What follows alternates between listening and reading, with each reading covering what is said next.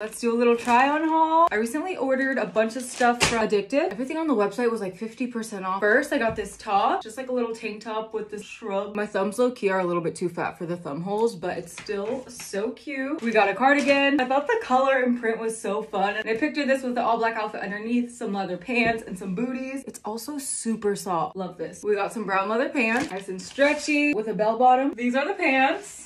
They feel really nice and they're so comfy, super stretchy. Also got these cute smiley face socks. Ooh, let me show you this top. Little white top.